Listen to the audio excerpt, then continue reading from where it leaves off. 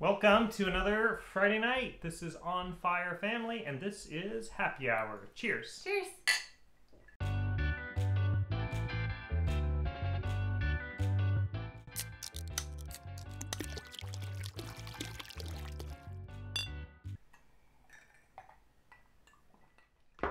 For those of you who are new here, we sit around on Friday nights, pull up Yacht World, and go shopping for our Great Loop boat.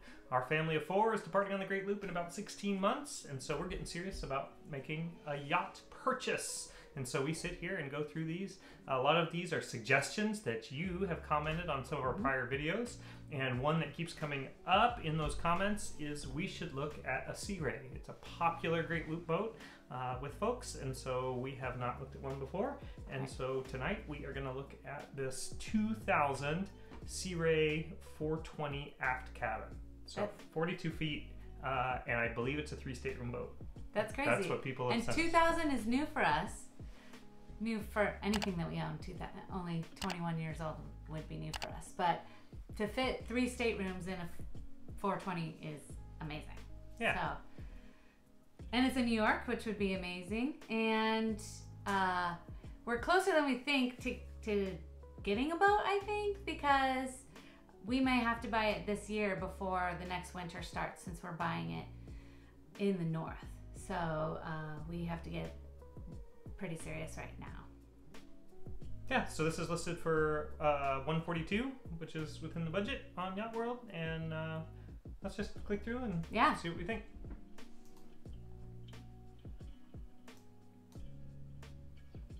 Royal Flush 2. It definitely looks like one of these more modern kind of boats, right? We looked at a couple of these, a Silverton and an Ocean Yachts, I think. Bayliner. Or cruisers yachts. So it definitely has that kind of sleek, more European kind of styling. But it looks good. It looks open and bright. And it does. Lots of canvas around. Oh, it had a really big swim set that I liked. Oh. Yeah. So this must be kind of the sun deck area here. It's a little bit small compared to a lot of the sun deck things that we've been looking at. Yeah, and if that's a stationary table, I mean, we can make do for eating and homeschooling and that kind of thing. But it has a sun deck, and that's nice. It doesn't have a cockpit. Right, but you're right. It had that big kind of swim platform that's kind of ish. Yeah. Like a. And what I'm noticing on this picture is no dinghy. So this might put it out of our price range if we have to spend a lot of money on a dinghy. That's true. But we will continue. Wing doors out to the side. Seems nice. Little wet bar area here on the sun deck.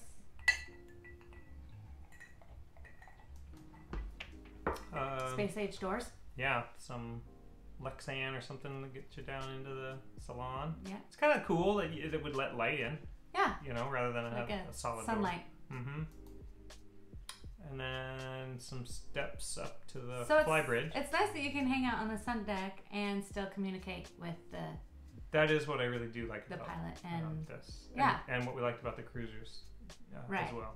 And it also it looks like there's a couch up there, so we can all hang out up there. And nice. Those are captain chairs. Those are nice. I like having 2. Yeah. Yeah.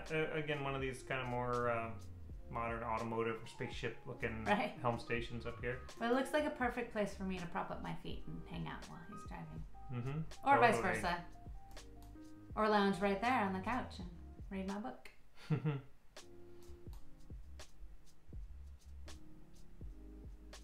Yeah, so far, I mean, we don't really go for the molded plastic kind of thing, but it's got some good quality so far.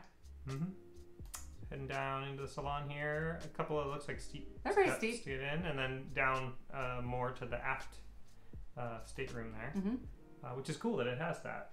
Yeah. We looked at one other Sea Ray that did not have an aft cabin. There were 3 staterooms crammed up. They were all crammed forward. up front, yeah. And it was much bigger boat. Right. I can't believe there wasn't an aft stateroom. So this is that aft stateroom. Actually, you know, we prefer the darker wood, and this doesn't disappoint. I don't know if it's real blonde. or like kind of laminate, it's plasticky wood, but it's, you know, not terrible like some. Yeah. Oh, there's a TV. Mm-hmm. This must be the master head. Yeah, it kind of feels like an RV to me. Yeah, right? Yeah, for the same vintage, 2000-ish RV. Mm-hmm. Yeah, everything's just completely molded in. Because you're not going to upgrade it with tile and flooring kind of a deal.